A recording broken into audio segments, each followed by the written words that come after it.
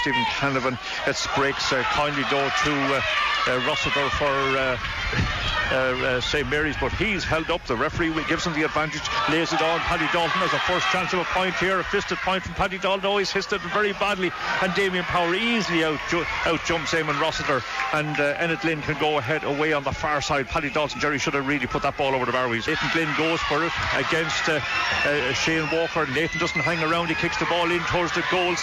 Going after it, Paul Ellis, two Rathnew men run into one another, and the ball breaks out to the goalkeeper John Cochran. Cochran can lay it out to Frank Simpson. Simpson with the ball, still with Mary's with it, comes back to Rossiter, and it's dropped by the corner back and goes to Tommy Gill, and Tommy Gill has the easiest of chances, and he kicks it wide over the place. Who can get hold of it? Looks like it's James Stafford has eventually got hold of it, and he fires it straight into Nathan Glynn. Mark Doyle on the left foot, low ball in towards Tommy Gill. This will be Pottermore. Oh, Nathan Glynn is in, low, hard, it's gone over the bar, rolls off his foot. Rathnew men crash into one another again. That's Ed Doyle and Paul Ellis, who goes to Paddy Dalton on the break. Dalton back to Jackman. Is he going to go for a point this time? He has a chance now of going for from the 45. It's right here to square. Paddy Byrne looked like he affected Stephen Byrne, and it's in the net. That certainly looked like a push by Paddy Byrne from here. On the ball, he's trying to give him the signals as to where to go. This is right here on top of the goalkeeper, and Paddy Byrne, it's in the net. Now we have a game. And even a long ball from Keane. Let's see how it breaks, and Jackman is first to get it, playing into the town goal against the wind. A nice ball in towards Rossiter. His first touch is first class. Back to Paddy Dalton, running onto it, and Paddy Dalton in towards Paddy Byrne. Can he get possession? No, I think Ennett Lynn has gone back and taken the ball off from Ennett Lynn way back in the fence early on. Back to Damien Power, and Damien Power doesn't lash it down, but Rossiter intercepts the pass that he was making out. Rossiter with the ball again, back out to Brian Rossiter. Brian Rossiter back, there's a lot going on out here, Michael. James Stafford, a high ball this time into the square, into the Mary's clear. Leighton Lynn ends up with it's an easy pot over for Leighton. Now that could be the vital point, Michael. That a ball with several Rathnew men around, you're going to lose it. The ball's kicked up towards Ennett Lynn, takes it well. Have Rathnew got a new lease of life? It kicks it right across to Leighton, who comes out and takes it inside the 45. He's going off on a solo run. He's still going. Good ball into Tommy Gill, and Tommy on the left foot. How about that? Now we're playing football, Michael. Mark Doyle with this one. He's kicked it pretty well, I think. And has he got it on? It's hit the post to come down. Who does it come down? Tony Leighton. What better man? Now they're back in it. Past Mary's men, down the line towards Leighton again. He's got the run on Shane Walker. It's still Leighton again. He's going to pot this easy enough, and there it goes, right on the crossbar. Over the bar. Shane Walker had no chance. No, from Tommy Gill range to put it over. Yep, it's ideal for Tommy Gill, just 35 metres out, and no bother for Tommy Gill. There it goes. There we go, 1 point between them. Now we're seeing him, Nicky Myrna, a ball into the square. A Rathnew man goes for it. That's Paul Ellis. Will he get it?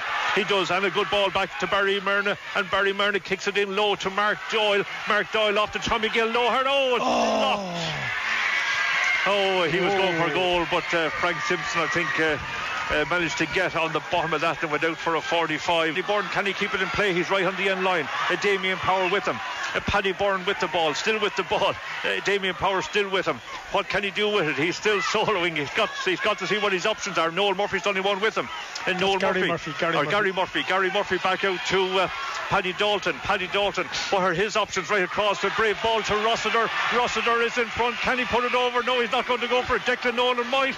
Declan Nolan on the right foot. Has he got it? And he has. Wow, now we're in. Now we have a game. This is definitely, he's going to give it to Paul Merrigan. Surely he can. Or Stephen Canavan goes up, late, and up it goes in the middle square.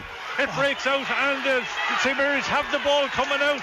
Now the ball broke very kindly for them. And can they get it out there? The referee is still looking at the watch. Yes, Mary still have the ball. They're going to get a free kick. Are they? Or is the referee going to give a free? He's going to throw it up. He's going to blow it now. Mary's are going to come away with the ball. And there's the final whistle. Unbelievable. Can you believe it? Unbelievable. They are going absolutely wild.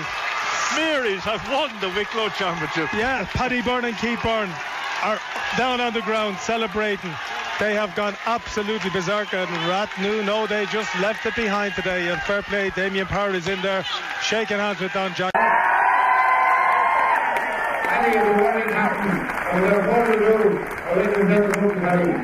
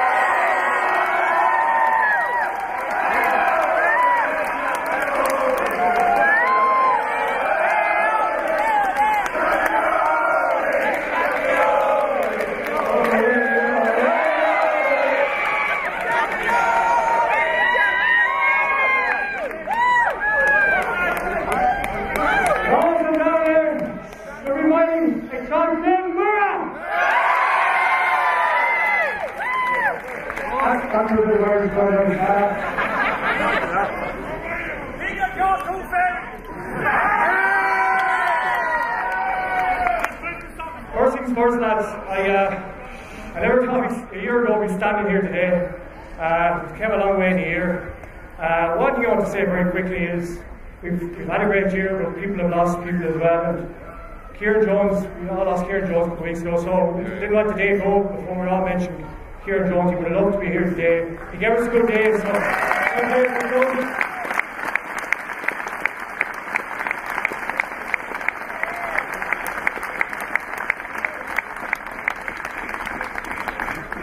next thing, lads, I can't go any further around saying something about Rathnew. Lads, they've represented Wicklow for the last 10-15 years unbelievably well. They've won county titles. They're an unbelievable side. Even 6.7 they came back and they could have won it in the end. I want to say, especially Leighton, I have to say congratulations to Leighton as well. He was unbelievable there the last 2 weeks. Thank God he left the goals over there. So,